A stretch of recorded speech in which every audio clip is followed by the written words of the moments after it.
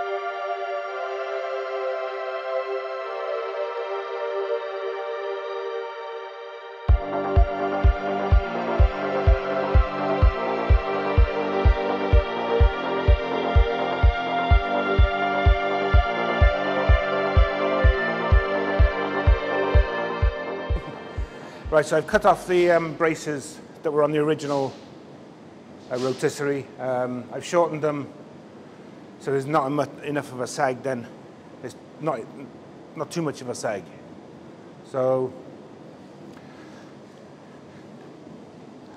made some plates to bolt onto where the bumper bolts on and extended the arms just so there's that strength. There's a pipe going inside in the chassis as well, just to give it the more strength. Next thing I'm going to do is do the arse end and back end and do exactly the same as we did on here. We'll make some braces from this arm to this arm just to brace it, just to make this stronger, because this is a bit thinner than this one. And it probably weighs about 1/3 of a ton, 1/2 a ton. So.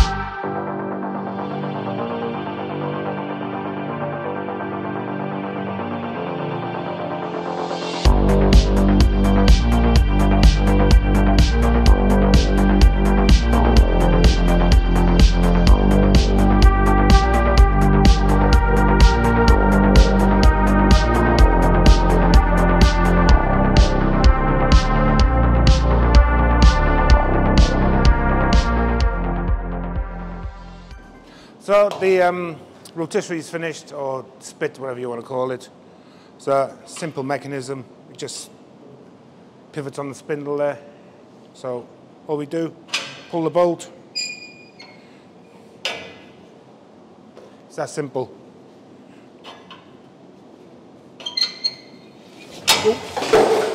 A few moments later. So the rotisserie is finished, or if you want to call it a spit. So it pivots on this bar here, and it's locked in with this pin. So I'll show you how it works now. So what we do, pull that pin out. She's got a set in there. If you want to get inside, you can get out to all the in the wheel arches, clean all this stuff off. Yeah. Second setting, you can get right to the floor then. So you have the hole underneath of the floor. You've got the chassis, or sub-chassis. So we can get to every little bit, scrape all this shite off.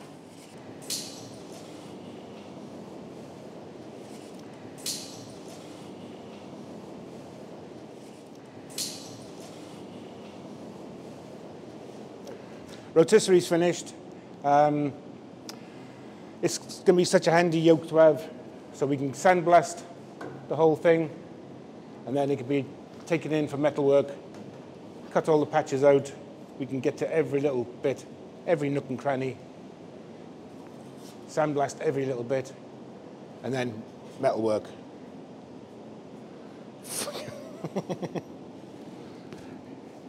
Mickey Mouse, Mickey Mouse.